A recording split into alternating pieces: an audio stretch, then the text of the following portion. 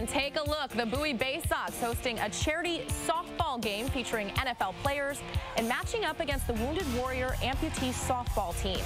The inaugural event was co-hosted by Redskins receiver Josh Morgan and Eagles receiver Deshaun Jackson.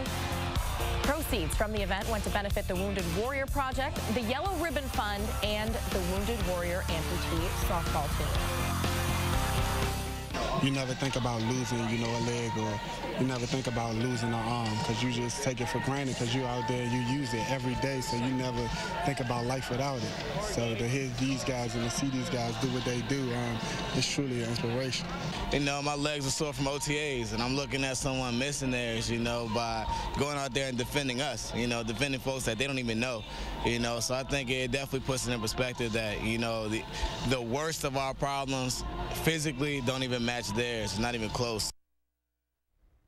Certainly does put things in perspective. What a great event they had out there in Bowie.